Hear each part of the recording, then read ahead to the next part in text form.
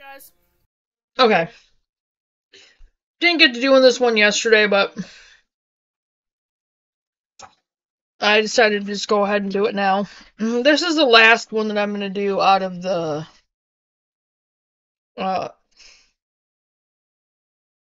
could have left that playing.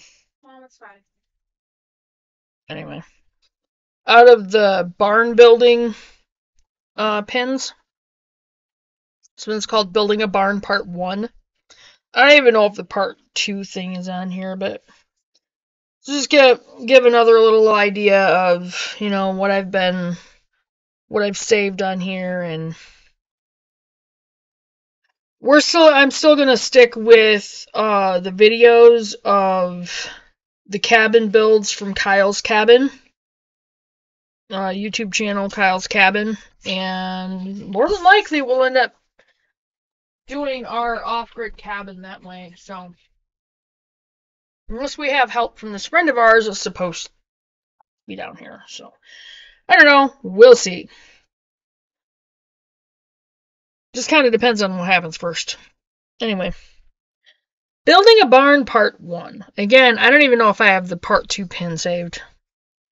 One of the reasons we moved out to the Cariboo region of BC, British Columbia, was to have some acreage way out in the bush, raise a few animals, and have a huge vegetable garden. Here's how we went about building a barn, which was really needed here on our property, and it's definitely needed on ours. How we built a barn on a budget. Okay, come on, really? Stupid thing. My screen's getting stuck. Building a barn. Since there wasn't a barn here when we arrived, we had to build one. And we do too. We tossed around a few ideas. We wanted it to be inexpensive but solid. Exactly. We wanted to custom build it for what we would use it for. Pigs, laying hens, and some meat birds, livestock, feed storage. Us, it's going to be... Excuse me. Sorry.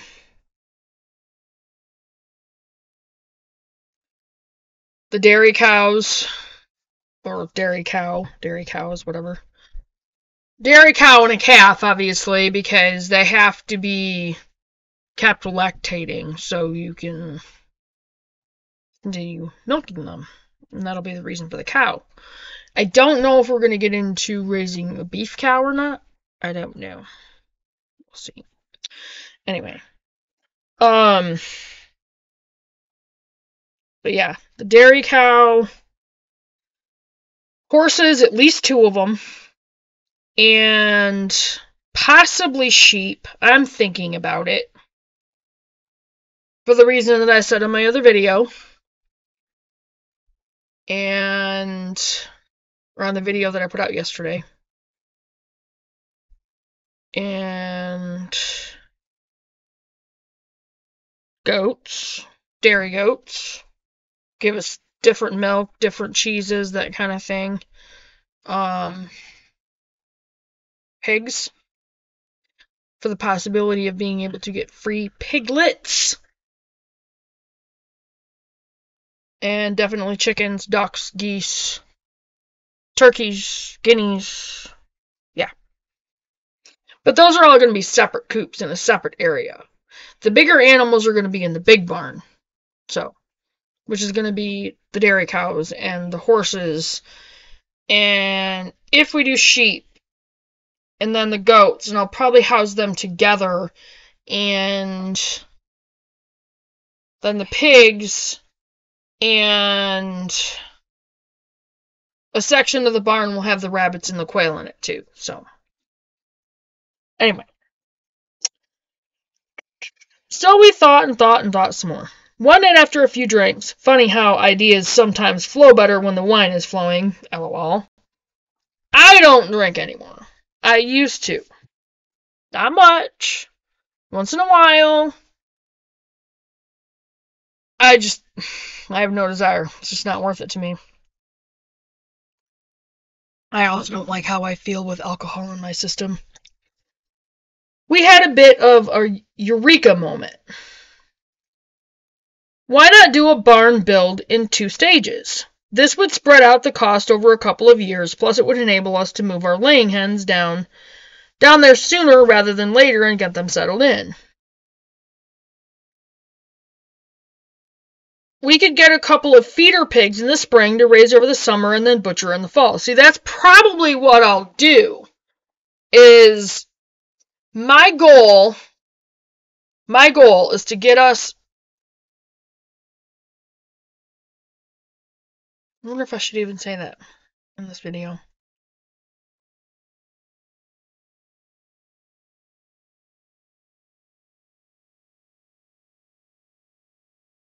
Yeah, I'll go ahead and say it.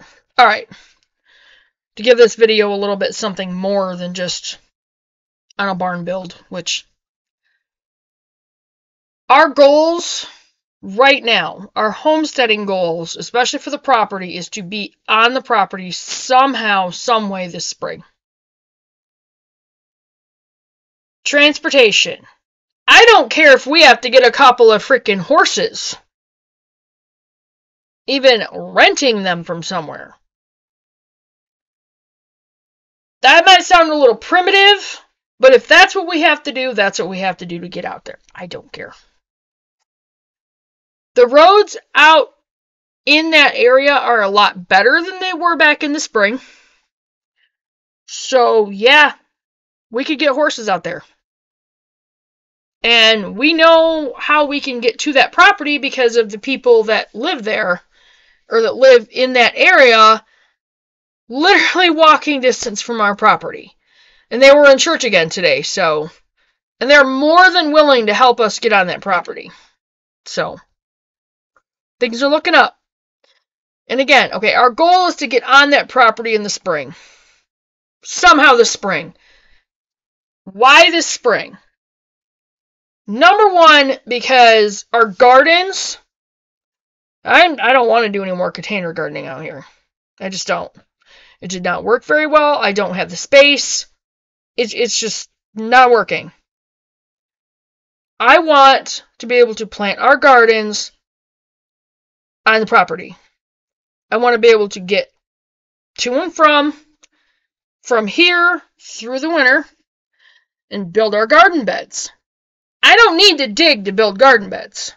We just need the pallets, which I can get up there, and the logs on the property. And if we have to borrow a drill from somebody from our church, we will.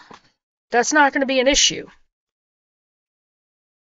But I want to get those garden beds built and filled. And that's where I want to be able to plant our gardens. When I get them planted, obviously I'm going to have to be able to tend them. So our goal is to be on the property this spring. Somehow, some way, that's our goal. Along with hopefully getting out of here, and that the place that we'll hang on to for a while hopefully will be in town. Even if it's another trailer. Just because it'll be easier for us to get to and from work while we're in the trailer.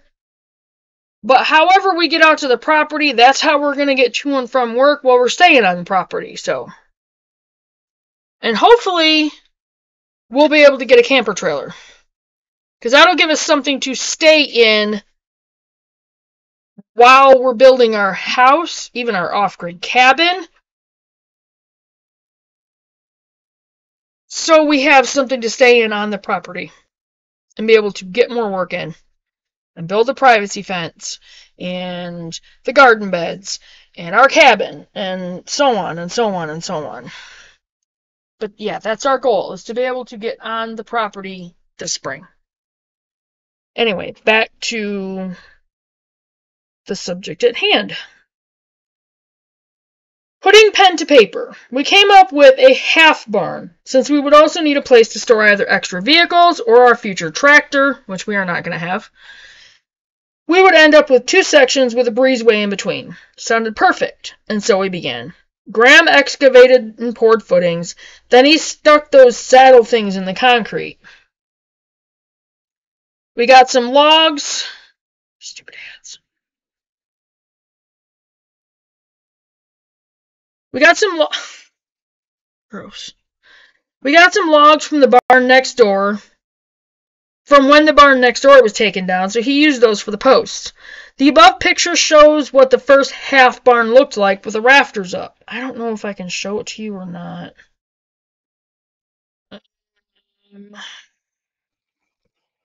Let's see. I end up getting so much glare. Yeah. Can't really see it. So much glare. Anyway. Sorry I couldn't show it to you guys. Anyway,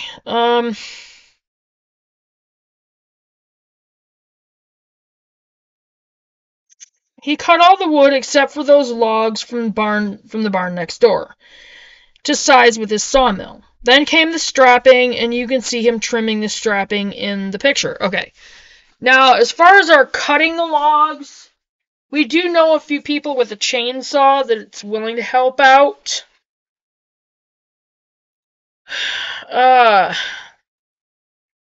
We have some available help for that, so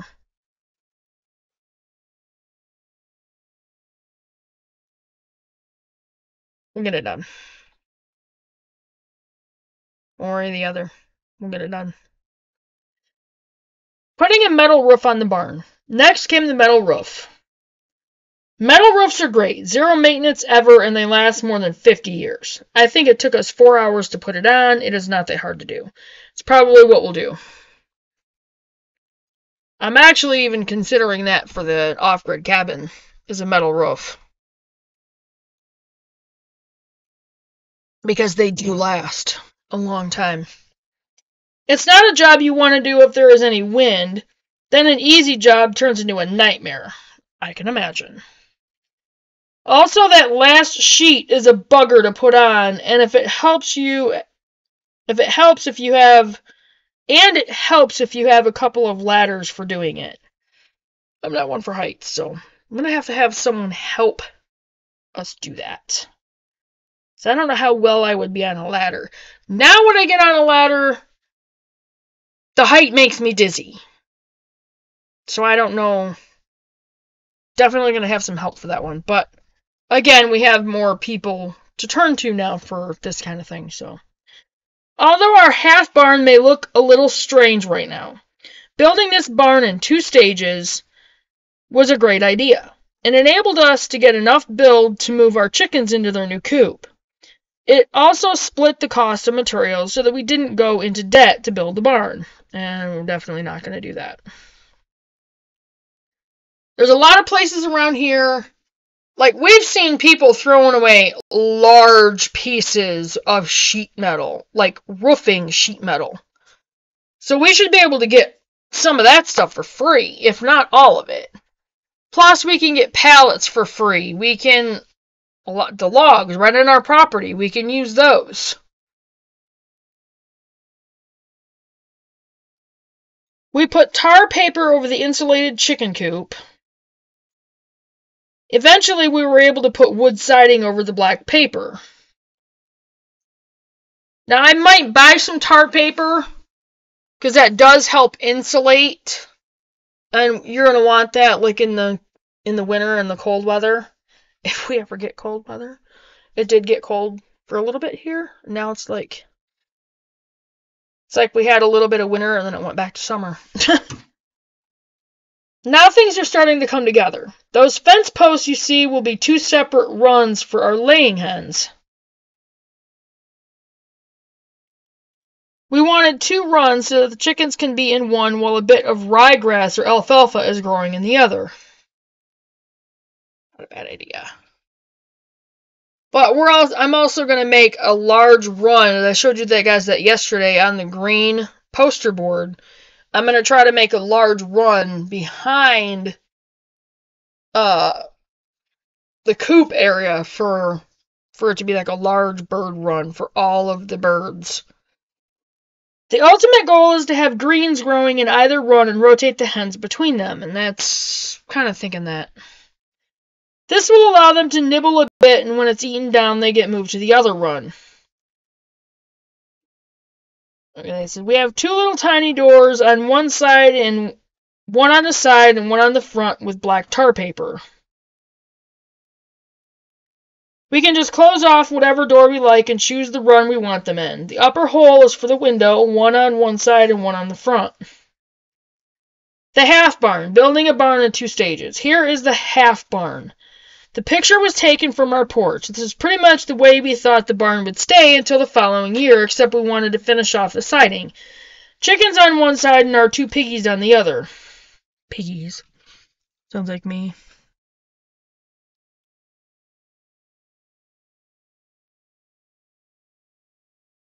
See the temporary greenhouse we set up in our first couple of... Okay, that's what...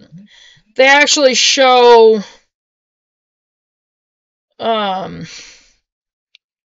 the wood frame with the the greenhouse plastic over it. Temporary greenhouse we set up in our first couple of years that would disappear the following year, when we figured out how to build a greenhouse for under $200. And I'm probably going to see if I can look into that one and save that pin, because we definitely want a greenhouse. I'm considering getting one of the ones that are pre-built. So I don't know if I really want to build one. But if I have to, I will. Because we do need a greenhouse. We have too many tropical plants. The roof panels of the one in the photo would become the roof for our permanent greenhouse. Stupid ads. Back to the barn building. That fall, our parents came for a week.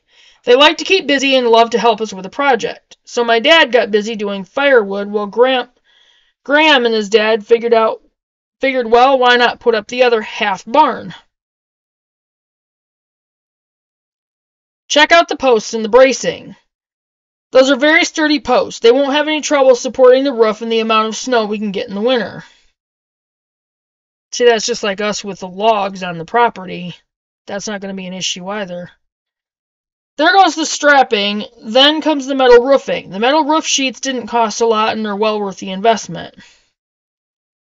The finished shell of the barn and the outer shell is completed before the snow flies. There's even storage for this winter for Graham's old beauty truck. Here you can really see the breezeway between the 2 half barns. We are loving the way it is turning out. Kind of cool. Like the barn, there's a barn section on either side and there's a breezeway down the middle.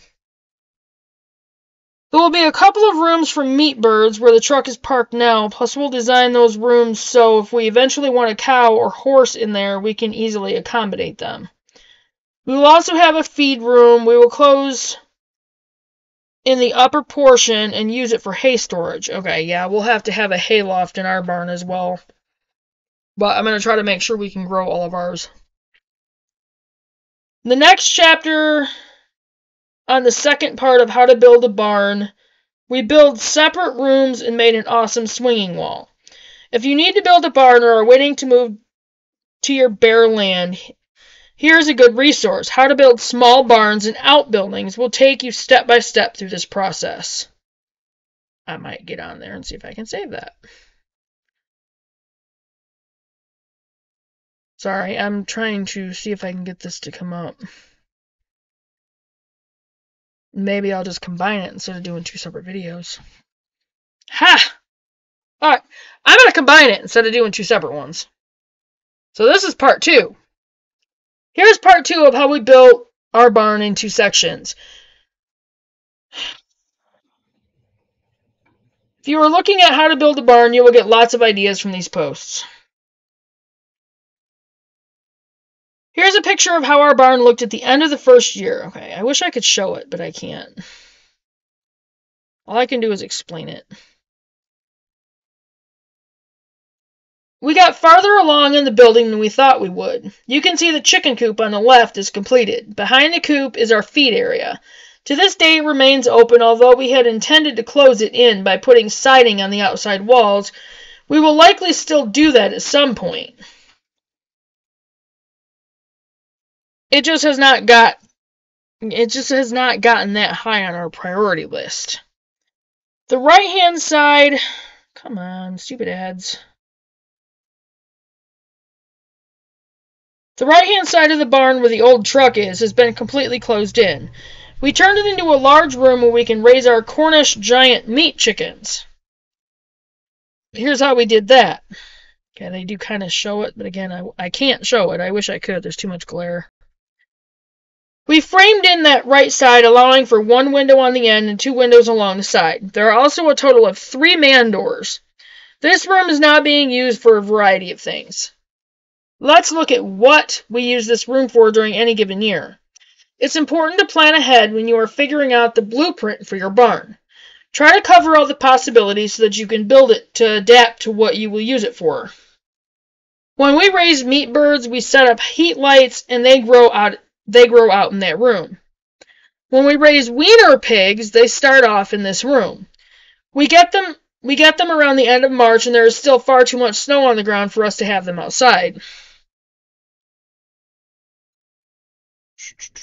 We throw lots of hay down on the dirt floor, and the wieners stay in there for probably 4 to 5 weeks. At that point, we move them out to a pastured area, and they sleep in their own little house. Since we have quite a few predators here in the valley, there is no way we would put small wiener pigs out in the open right away.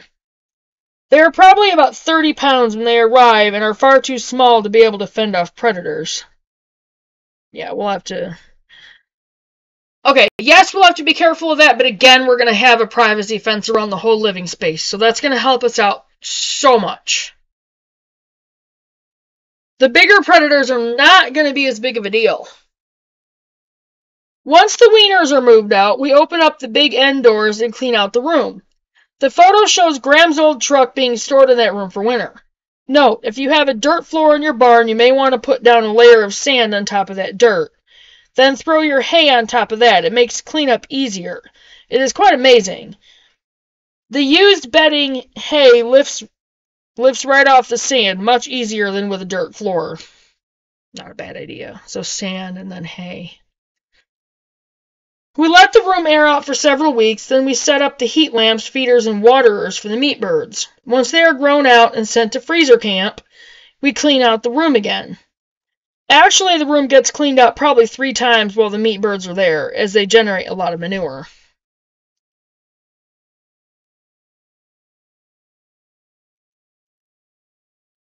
After the room is again thoroughly cleaned out, it is usually late fall. Time for cleanup and putting things away. Many items get put into this room for storing over winter. If we put the old truck in there, we simply put our tools in the bed of the truck.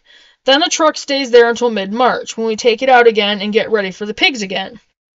So this meat bird room is more of a multi-purpose room, and it's great to have a room like that in your barn. Use it seasonally like we do for different things, but try to plan ahead for various uses. This way you can make the appropriate changes to your barn building plans. Not a bad idea. Back to the building. Friends in the valley had a lot of extra insulation laying around that they weren't going to use, and they were happy to pass it along to us. Here you can see that the meat bird room is now totally framed in and insulating can begin. Now, as far as that goes, I would probably just ask around and see if, we might be able to get a bunch of it for free. Stuff that people were throwing away. You never know. You don't know till you ask. Here's that room being insulated and then covered with OSB. This room should be quite warm during the early spring when the wiener pigs arrive. Homemade hinges for 2 large doors that Graham made with a forge. And that wouldn't be that hard to do. Here's how it looks with those end doors open. That thing on the inside left wall is the greenhouse, the one we had under the porch. We used to store the pieces in this room for winter.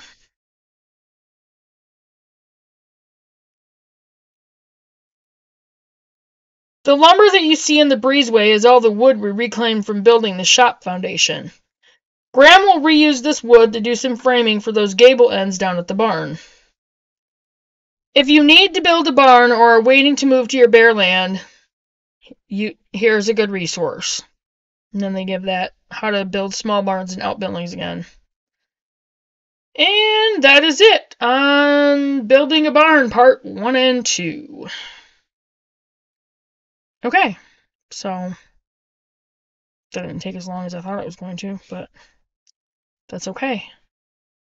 And that's all I'm going to do on the building the homestead barns, because a lot of it is just pictures and I can't show you, so. The next video is going to be starting on the homestead beekeeping, on that section out of the homesteading board. So I'm going to get this video loaded, and I might do another video today. I don't know. We'll see how things go. But I'm going to get this video up there, and again, I hope it was some good information. Hope I give you guys some ideas. Those of you who are just moving on to land and are looking to build a barn or whatever, like we are. So, but if you guys haven't watched a lot of the videos, check them out, like the videos, please share the videos on all your platforms. Please, because we're trying to get our channel out there and we need your help.